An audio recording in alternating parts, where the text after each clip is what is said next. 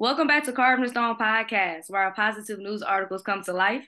I'm your host, Nyesha Stone, and I'm also the founder of Carvd Stone, your weekly source of positive news. If you're a new listener, we've been doing the podcast since December. I bring a different person from around the world on to talk about their positive news. This is an extension of the Carvd Stone brand. We started off with articles, video interviews, we have a radio segment, and now we have the podcast. And we also offer marketing services. So let's get right into it. As I was just telling our next guest, I freaking love ice cream, so I'm very, very excited to have her on. We have Chef Liz Rogers of Creamalicious, which is the #1 African American woman-owned ice cream brand. They started 2 years ago, and so I'm excited to have them on. They're located in Kroger, Target, Walmart, and recently I was just reading that the Creamalicious coffee creamers, which launched in January, just recently sold out in over 1,300 locations. So congratulations to you. How you doing today, Chef? Good. Thank you so much for having me. I appreciate it, Ms. Stone. Oh, no problem. So let's dive right into it. So like I said, I'm a fanatic of ice cream. So why specifically go into the field of ice cream? Like you we don't hear a lot of people going to making ice cream, a lot of Black people. So I'm very interested to hear your story. I'm super excited because ice cream is the world's #1 dessert. So I actually, Creamalicious started in my restaurants as a pastry line. So we thought it would be really cool to turn those pastries into pints of ice cream. And so we take 4 generations of family-owned recipes. We bake them in their entirety and they're intertwined in a French pint of ice cream. So it's kind of like a two-in-one dessert. It's the only two-in-one dessert on the market. And it's very innovative, very Southern inspired.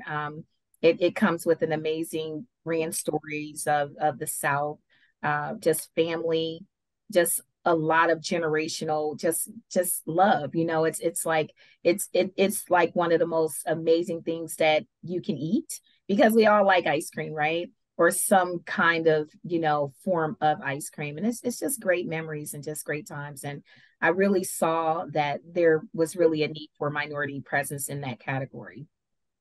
What were kind of some of the first steps you took to going off and creating the ice cream brand? Because like I said stated earlier, you're in Kroger, Target, Walmart. So how do you get to the point from okay, these are pastries, so now I want to fill this gap in the ice cream industry, and now you're got these big partnerships you're selling out. So like, can you walk us kind of through that process? Absolutely. I'm a restaurateur and executive chef by trade. So one of the things is just really creating the actual recipes, doing it in your kitchen, commercial kitchen or at home is totally different than mass producing. So just really enlisting a really great group of food scientists, nutritionalists, and people that are actually able to scale your recipe up. And there's formulas, and the one big thing for me is I wanted to own my own recipes and I wanted to own my own formulas because I wanted this to be proprietary to the brand so that I can scale it if that's what I wanted to do later, so that I'm not going to other companies, dependent upon another company for private labeling. Then the next step was really after to do that, get some really good people on the team to really execute my vision for the packaging and the design work, and what our brand story was, just being true and authentic to the brand and just really putting that together because, Creamalicious is more than a dessert, it's an experience. And I'm just a normal person. So, to really come to light, like, and bring something like that to the forefront, especially in the community, just to say, like if you have a dream, there's a dream in every scoop. And if you have any type of dream, no matter what it is, you should go for your dream, and you don't have to be scared because it's fear that paralyzes us. It keeps us from really going for our dreams because so many people are afraid to fail, or they're afraid that if they're told no, that it's just over. So, those were the first steps in really just surrounding myself with people that were experts in the industry. I'm glad you brought that up. Fear, I think that's a huge thing. It's okay to have fear, but you just can't let it Mhm. like control your life because I don't feel Right. free. Like I've been doing this, like I'm trained in journalism, but I do get nervous like on the interviews. But that's why I prepare. I sit here and I do my research and stuff, but I do have a fear. And so, but you have to get over that if you want to accomplish your dreams. So, shout out to you for still keep going and doing it because I know it can be hard. What contract or what deal came first, like Kroger, Target, or Walmart, and how did that feel for you? It kind of like all kind of happened a little simultaneously for me. It was Schnucks and Meyer that gave me the real shot, and then it was Walmart and then Kroger and Target, and it really was kind of surreal because people were like, "Well, you need to get a broker," and then I couldn't get any broker to call me back or represent my brand, so I just represented myself, put together some decks, and then I personally called each one of the buyers. For some reason, I really got through. It was a little hard because people wouldn't let me speak to the buyers, but I'm really good at sales. So once I got on the phone, I was able to really present my story and my product and get in. I didn't go through the diversity departments because I didn't have a lot of luck with a lot of the diversity departments in the bigger brands, retailers, because, there was just a lot of non-responsiveness, people not calling you back or not taking you seriously, and different things like that. So once I made those calls and sent product out and got in there, most of them they hadn't even tasted the ice cream. It was more about the story for them and what it could mean to the category, because our brand is very innovative. And what we found is consumers are looking for more indulgent and decadent desserts. And because the category has just been the same, we have a lot of the same bigger companies that really dominate the industry in the category. You hit on a lot of key points. One being that you can't just sit around and wait on somebody. Like you couldn't find a broker.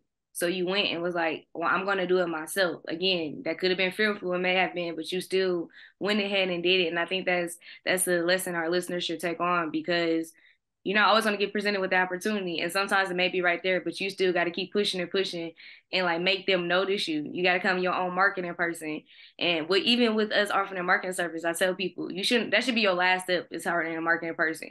You should be out here knocking on these doors, hitting these emails, cold calling. And honestly, it's so uncomfortable. You sometimes feel like a fool, but you'd be like, and then you get that one deal, and then you get that yes, and you're like, now they You gotta, finally you, see you you. gotta create your own. You gotta create your own opportunities. No one owes you anything. You have to understand. When I first started, nobody wanted to give me any money. Nobody wanted to invest. So I worked 3 jobs. You have to invest in yourself before someone else will invest in you. You can't go out and expect someone to put tons of money into your business off an idea, because we all have brilliant ideas. I feel like we have these amazing ideas that could be great things, but we have to understand operationally what it's going to take to bring something to market and what it's going to take to sustain a business, because getting on the shelf is a little bit easier than actually staying on the shelf, because a lot of times you can go into situations where I might not be able to be invited to come to the table, be invited to the table, but I found that through relationships and making the right relationships, I can be invited through someone else so that I can be the table. So, those are really big things, because a lot of people say things like, I don't want to work for somebody else and different things like that. And you're not really a true entrepreneur, because you have to understand, in order to be a true entrepreneur at your core, you're going to humble yourself and do whatever it takes. If you got to go back to work a 9 to 5 for your dream, then that's what you have to do, right? And you have to invest in yourself. Somebody give you $100,000 for your dream. It happens all the time. Like, hey, I don't really need that much, and then somebody's going to say, well, do you have a business plan? And you don't even take the time to write a business plan to see what you're going to need. And I've had a lot of failures, but I've learned a lot of lessons, but that doesn't mean I have to live in my lessons. But a lot of times, if you don't have any skin in the game and somebody gives you money, you can just decide, I don't want to do this anymore. I want to do something else. And then that person's just out of money. So you have to understand, why people aren't so quick to invest in you if you're not willing to do whatever it takes to invest in yourself. And people have to like you. You know, they have to like you as a person. You know, sometimes your ideas might be like, oh, but if they like you, you know, you're really 80% there, because that's what investors look for. They look for just opportunities to invest in the person. If you aren't already, you definitely need to do some speaking engagements, some workshops. Trying. I Well, just like helping entrepreneurs. That's actually why I started this business. You know, I really, I just want to help other entrepreneurs, you know, make their dreams come to reality. You know, we're in such unprecedented times. We're in such places where tomorrow's not promised. We've seen since COVID, you know, things are just like real. You know, you're talking to your friend, the next day they're gone, or you're with your parent and the next day they're diagnosed and they're gone. And life, you know, just changes in a minute. But you have to, you know, decide that you want to live and not just merely exist. And I'm very clear about that, right? You know, we're always chasing these shiny things, these shiny objects. And, you know, it's the light that blinds us.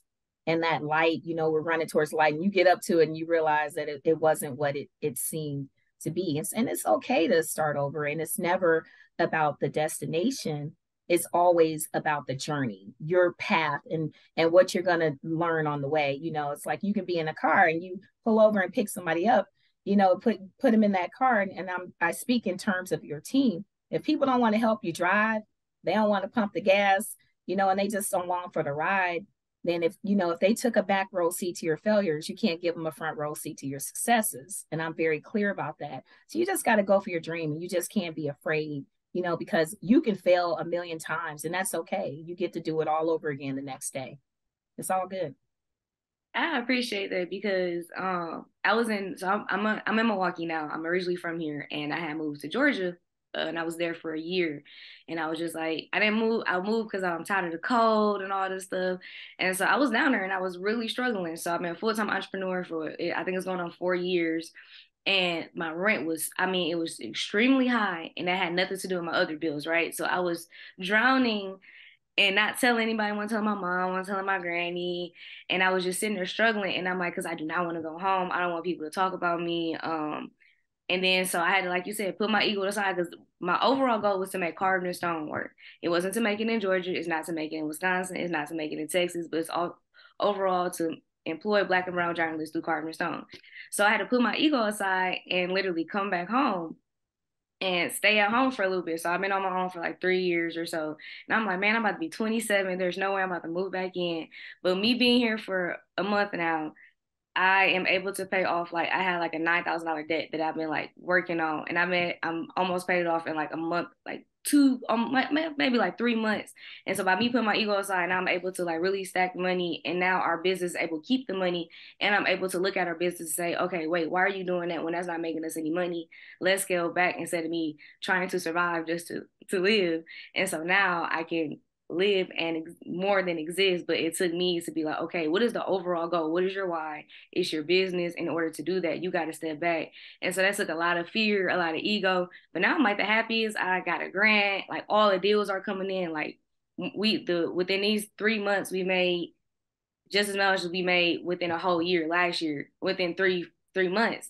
And so I was like, imagine what we could do once we get this debt paid off and we really sit, you know. And so like I appreciate you saying that because it took a lot of, oh my God, I think everybody's gonna talk about me, but it's like you didn't do this for nobody, you did this for yourself. So you know what? Take a step back, And and it it's definitely okay. has to be bigger than you. You have a strategic plan for your business, and you have a vision. And then the next thing would be just to keep the right people around you that share in that same vision. You guys have a shared vision. You know, don't try to, you know, I think a lot of my mistakes earlier on, just employing a lot of people and just doing a lot of things that I did. You know, you want everybody around you to win. And some people just aren't ready. Everybody's not going to be there with you at the finish line. And, you know, some people are just, like I said about that car, they're meant to ride 2 or 3 miles with you. And then, you know, God's like, pull over, you know, and you just got to let them out, you know, and that's just how it is.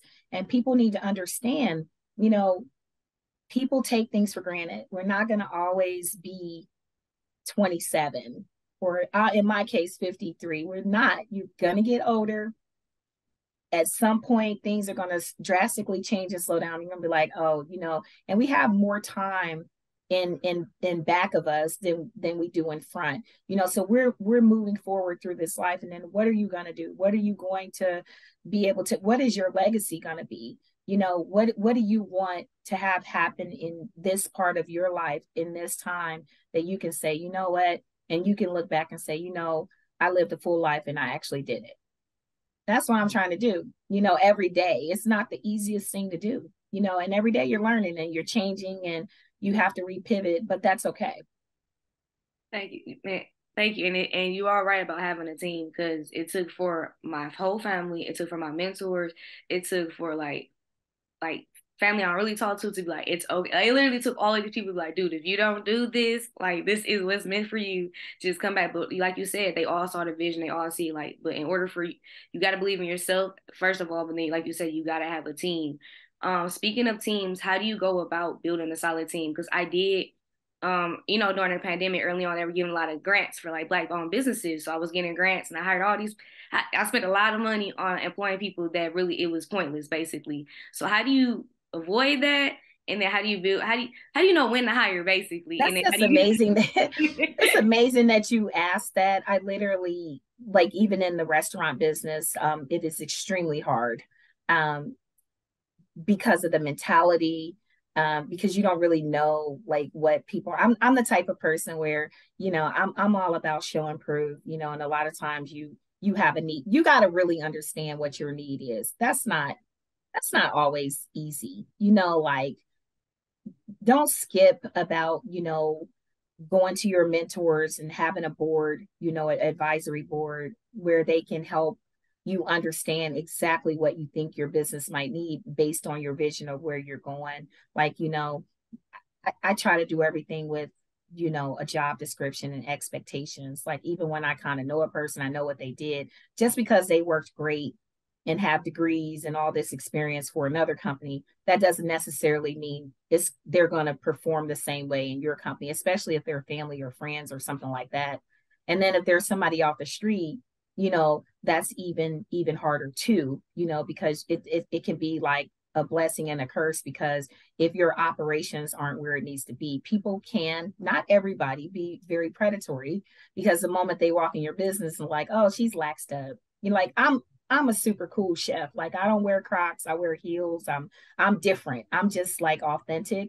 And I'm not what you would call like a strict corporate type of person, because I'm very laxed up. I'm inspired, I'm an artist. But sometimes people, it's, they can cross those lines and it's kind of gray. I love being in the kitchen with my chef team and really creating with them. But then they don't look at you as a boss. Sometimes people go over and be like, oh, but we're not on the same level. There's respect here, and people don't understand that this is a real job and it's your livelihood, and you have to really understand the people that you're bringing on your team. A lot of people like to speak about what they've done in the past and how they've worked corporate and how they have a bunch of degrees and how they've done this and that.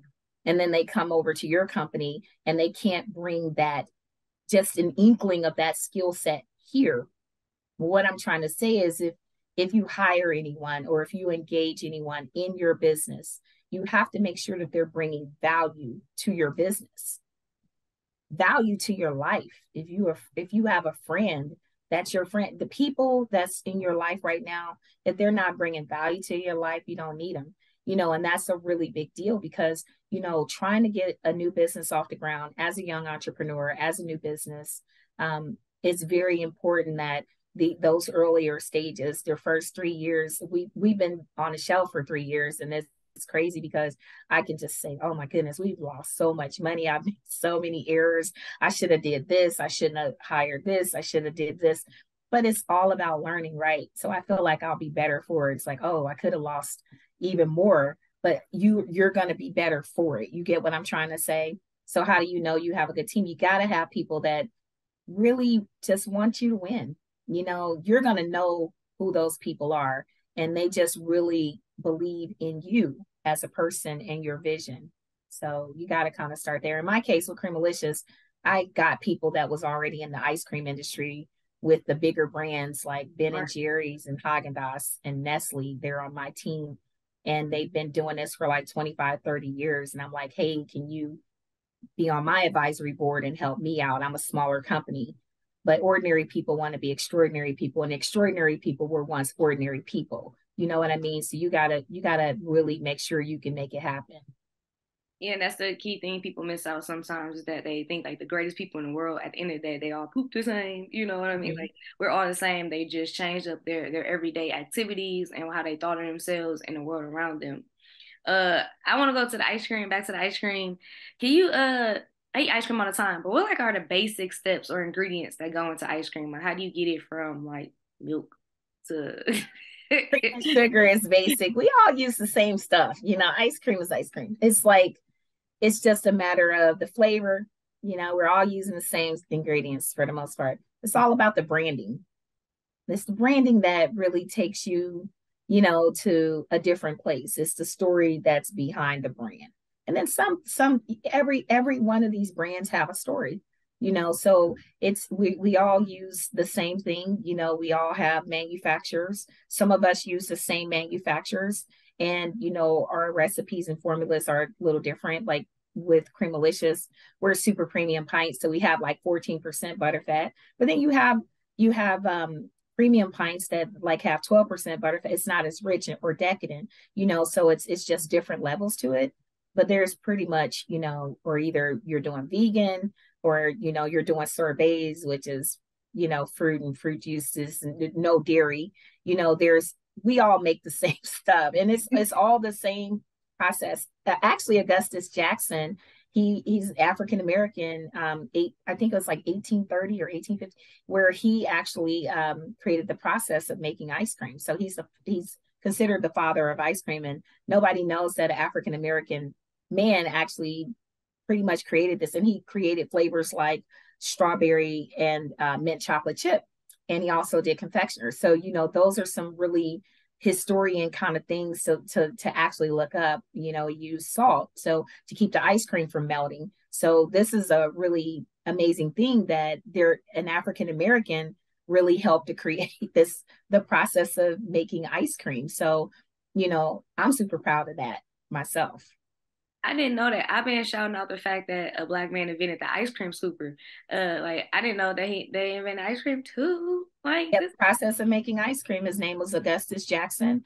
So there's so many things that we've done that we don't get credit for. Like right now, Creamalicious is the first and only African American ice cream manufacturer and first creamer company in the whole world. We have ice cream sandwiches coming out. Ooh. We have some other stuff coming out in September. And so we're super excited just about everything that this brand, we're a dessert company, so we're actually more than ice cream. Question. So and it's just a random question, but I was just thinking about it. So Kroger, is your ice cream in Kroger affiliated places? So like in Milwaukee, we have Pick and Save, but they're basically like the same thing, or is it only specifically like Kroger? Like, would you have to do another deal with like a Pick and Save or another? No, so our ice cream is with affiliates of Kroger. I'm not really sure if it's in Milwaukee and Pick and Save. If you go to the Creamalicious, creamalicious.com, you'll be able to see, the locator. But I do know we're in Ralph's and different things like that. So yes, we're in half of the Kroger stores. And that's another thing. We get so many letters and emails about people are upset that we're not in some of the locations across the country in stores. I just need people to really start a movement and champion for Creamalicious and ask. It's not our decision, like there are some retailers that will not let us in their stores and areas. They just don't want us in the stores or competition. They don't respond when we're asking, but the consumer has all the power. So it would be really cool if people can get out there and start a movement. I really believe that we're the next Ben and Jerry's. We could be, or the next Nestle, and it's minority owned. And I really would love for people to get out there and support that. I really love a lot of the influential people to really come in and really support this movement of Creamalicious, because it's really a big deal. It's history, and we can help a lot of people through it. So if y'all listening, investors, because I know some investors be listening to Carvd Stone podcast, Creamalicious, y'all, Creamalicious. Few more questions. One being, so why take the route of a chef? Like, how long have you been a chef and because executive chef, correct? And so, why take that route? It's my passion. My mom, she's always wanted to own a restaurant. And she passed away a year ago, but she had already always wanted to own a restaurant. And, she was a single parent. There's four of us. I have three brothers. I'm the oldest. And it was crazy because she was a welder. So she took care of us, by herself. And she never got to capture her dream. So I really feel like I wanted to be a chef and restaurateur because it was her dream and it became my dream. So, so that she could live out her dream through me, so those are some of the reasons. And I just love what I do. I get to do what I love, which is cook and create. And not a lot of people can say that they're doing what they get to do what they love, you know. And I that's have true. friends that hate cooking. They hate it. But they love doing other stuff, but I love it, so it's great. I'm glad that you get to do what you love. I'm doing what I love. Get to hear your story, and I do love cooking. It's just so fun. I talked about it in the last podcast, so I want to talk about it in this one. But I absolutely love cooking. But I want to go right just real quick back. Your mom was a welder. She was a welder. It's That crazy. is She was the only woman amazing. that worked at her job. It's like I didn't even understand that back then. I just didn't. But she was a welder. She was tough. Where are you from? Cleveland. So she was a welder in Cleveland. What? How, when you were growing up, did you ever see her like weld anything? Like, were you ever like with her, or or You know, was it you just know like my she mom was just went to work? Like, never really saw her weld anything, but I saw like it was so cool to see like her in her uniform and have her her little shield sitting on the thing. And I remember she used to have all this little pieces of steel on her boots and stuff. She'd have these Rogaine boots and stuff and have this belt on. It was interesting. But yeah, she was a welder. And but she was an amazing cook. She made amazing sweet potato pies and she made amazing peach cobblers. And that's how I pretty much got everything from the pints, the inspiration from the pints. yeah. Oh, we didn't name any of the ice creams, but we got Slap Your Mama banana pudding. We got Porch Light peach cobbler, and then you were a wing champ in Ohio. Yeah, so that's my restaurant here in Cincinnati, Wing Champ.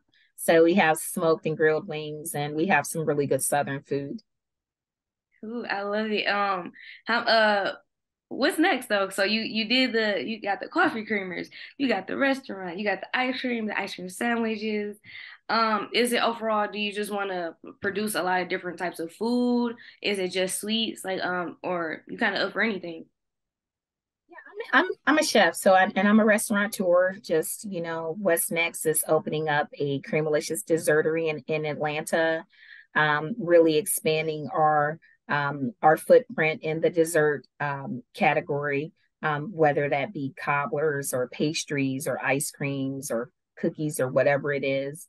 And just really creating concepts for other restaurants and developers and just doing private label stuff. Like I'm really I create things. So, I'll get calls to create ice cream brands for other companies that want to go to market. So I do a lot of research and development and product development and consulting. So those are some of the things that I do and I love. And my biggest passion, to be perfectly honest, is to launch my visionary foundation to help other entrepreneurs capture their dream and help them with their businesses and really provide support regardless of what that is, but mainly support for them to have operations and good teams around them, legal, accounting, and advisors to actually help build their businesses. So, and take it to the next level. So that's what I really want to do. That's amazing because I just got out of a business program in Northwestern Mutual. They helped me from all sides, like from like you said, business insurance to make sure I have the processes, the right pitch decks. They even helped me with we getting a whole new website within the next few months. So would your program be, would it be like a program, an accelerator? Like what do you want it to look like? No, I would love to have an accelerator program, and at some point really have some type of accredited course in a college. I would really love to have that, because I feel like I can really help other entrepreneurs, especially the ones that really grassroots and pull up from your bootstraps, because that's real. That's more real than thinking that we can just walk in the bank and get a loan or get a grant or get somebody to invest in us. This is the real, so, I would rather, people understand what that part is and start from there. And then everything else is just going to be a bonus. Because I think I talk to a lot of entrepreneurs that apply for tons of grants.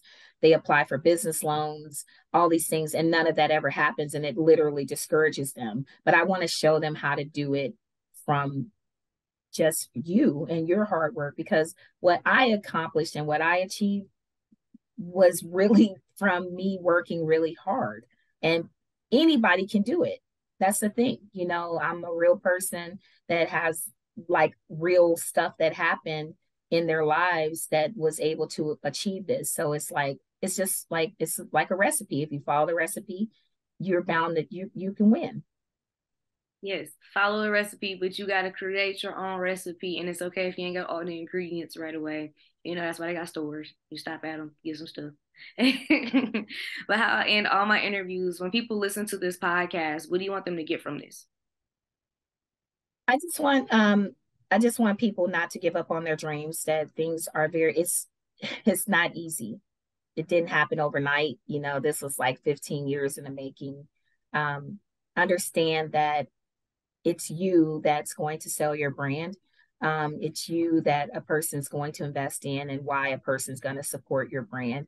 And just go for your dreams and never give up, no matter how many times you fail, no matter how many times, someone disappoints you, never give up on your dreams and just go for it. You have absolutely nothing to lose. Go for your dreams. Creamalicious, make sure you support the ice cream executive chef Liz Rogers. Please go out and support her. Again, any investors, or even if you're just a regular person who wants to donate, or even just share her stuff on social media, go ahead and do that. We need all the support in the world for our Black-owned businesses. Remember, you're listening to Carvd podcast, where our positive news articles come to life. The first season will be ending in May, so make sure y'all keep listening in, because we're slowly coming to an end for a few months. Also, if you're wondering how you can be a guest on the podcast, just DM us, or send us an email at cns@carvdstone.com or at Carvd on all social medias. And remember, in the end, everything will be carved in stone.